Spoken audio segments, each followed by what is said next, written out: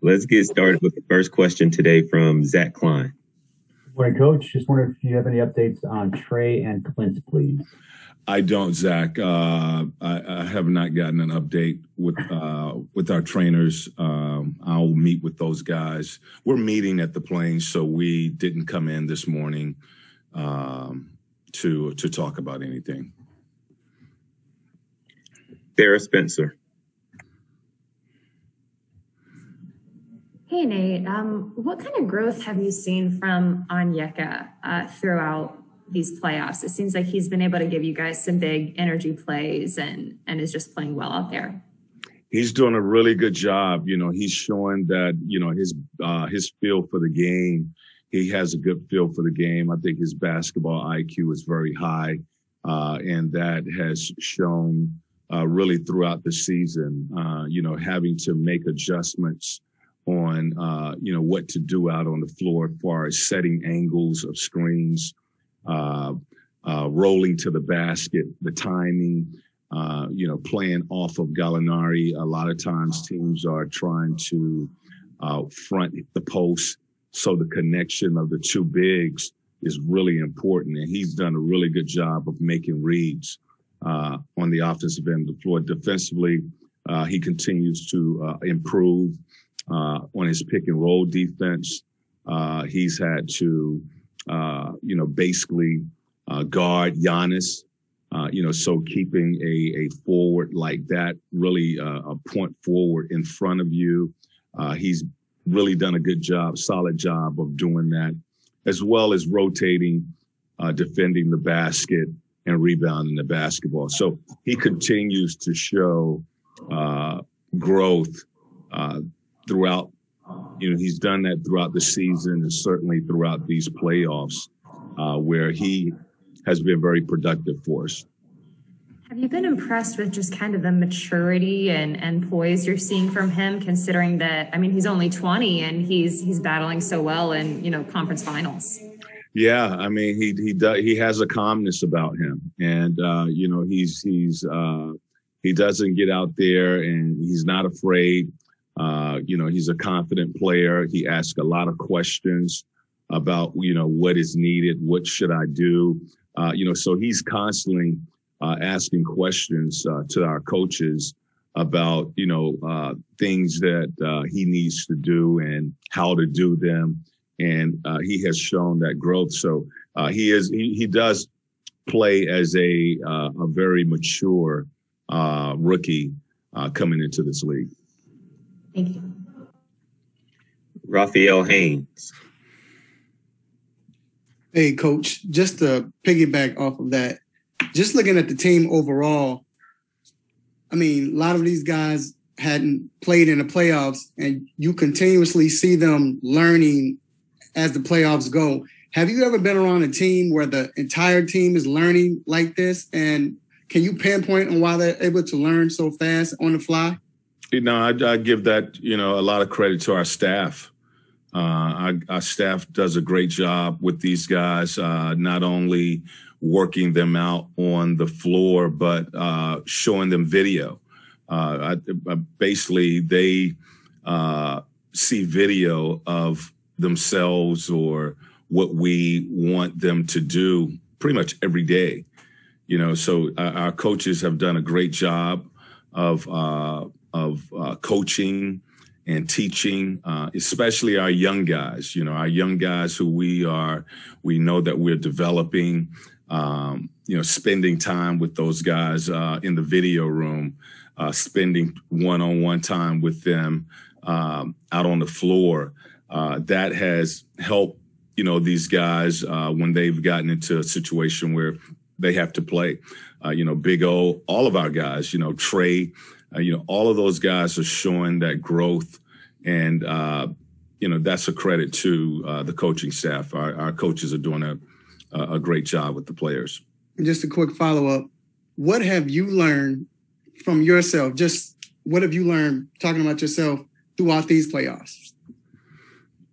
Yeah, I mean, I just have to be patient. You know, the same thing that I'm telling my guys, you know, that they need to do or they need to bring to the floor. I need to bring that same mindset, to the court. Be patient out there, and you're constantly learning. With this group, last night, we had to basically come up with a rotation, with the game last night with Trey being out. And all of a sudden we got to bump guys up, move guys around. It really, challenged you to come up with a rotation that, will help these guys or put these guys in position where they can be productive with the lineup that they're playing with out on the floor. Cam hasn't played a lot for us, but last night, we was able to get him in rotation, and he really came up big for us last night. I thought he played with a lot of poise, under control, just was solid on both ends of the floor, bringing that length. I think he had 5 or 6 rebounds, so we needed all of that, from our guys. So basically I'm still learning with our group. Really, I've only coached Cam for 2-3 games. Because when he went out, Coach Pierce was coaching at that time. I've only had really 2-3 games to work with him, and the kid has a lot of talent, and he really helped us out last night. Zach Klein.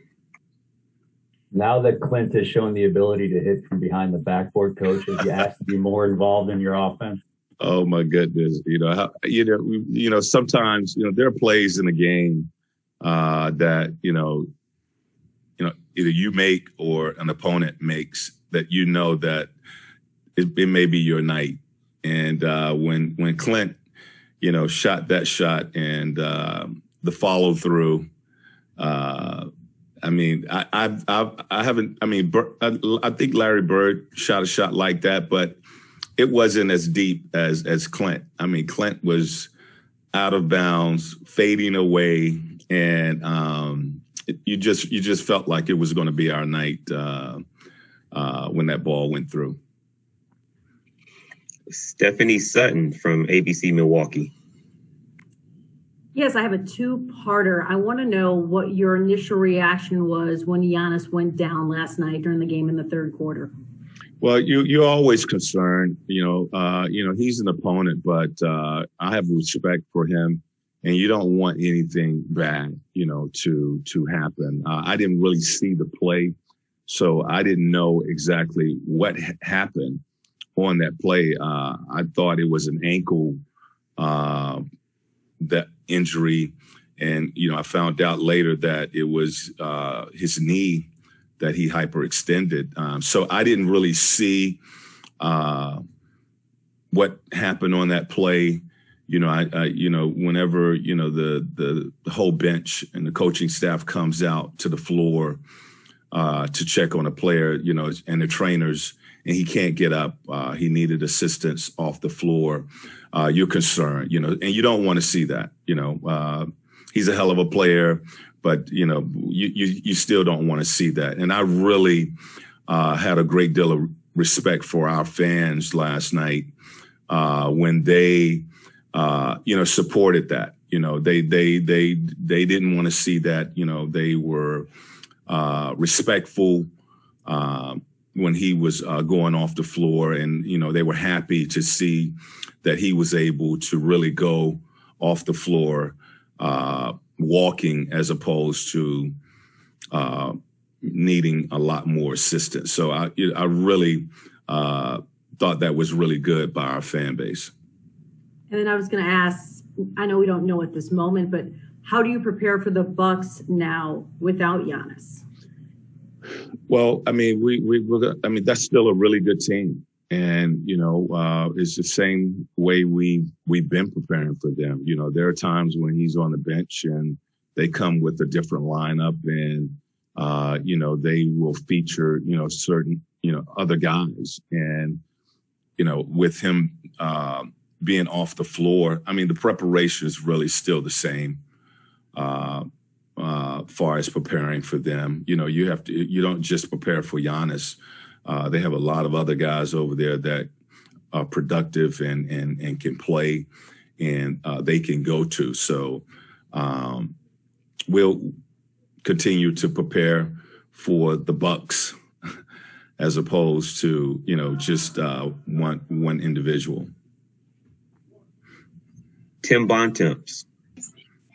Nate, you had said last night that Cam was going to be in the rotation either way. I was just curious what led to you guys deciding to give him that kind of opportunity, especially like you said, when he hasn't had much of a chance to be on the court anytime recently at all. I just felt it was time to go with that rotation. Terrell Thomas. Good morning, Coach. You've pretty much led your guys through every situation. Nothing pretty much surprises you at this point. You guys have won on the road. So as you head to Milwaukee for Game 5, with so much up in the air, not currently knowing the status of Trey or Giannis, what has been your message to your team? Well, I haven't met with the team this morning. We are meeting at the plane, so we will have a meeting once we get to Milwaukee. But the message will be to get yourself prepared. I think preparation is the key to success. And we talked about that. We've been talking about that for a long time, but we certainly talked about that before last night's game. Mentally, physically, getting yourself prepared to play a tough game. And that will be the message tonight, when we get in, get whatever you need, your rest, get away, massage, treatment, and mentally get yourself ready for what is going to be a battle. We know it's going to be tough to go into Milwaukee and win there, but we've done that, and we're capable of doing that. And we have to get our mindset ready for that challenge, far as the things that we're going to need to do, the energy that we're going to need to bring, so recharge tonight and tomorrow. And, we're going to have to dump everything we have out on the floor again tomorrow night. Thank you, Coach. Mark Bradley.